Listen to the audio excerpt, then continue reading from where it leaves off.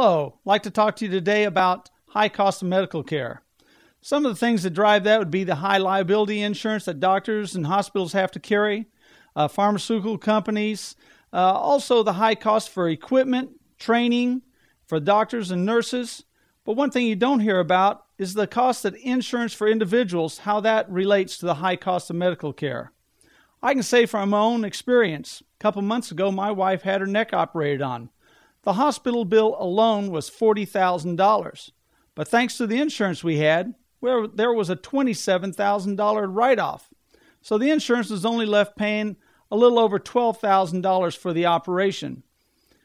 Now, I'm glad I had the insurance, but I have to believe that the insurance is also putting themselves in the position to determine how much certain operations and procedures should cost.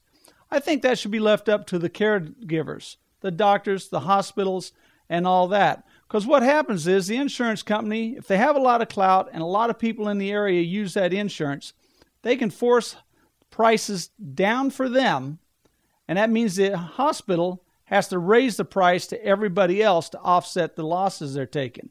And I'm not saying they're taking losses, but they're not making the profit they need in order to run a good business. And that's what medical care is. That's your Minute with Monte. Thank you.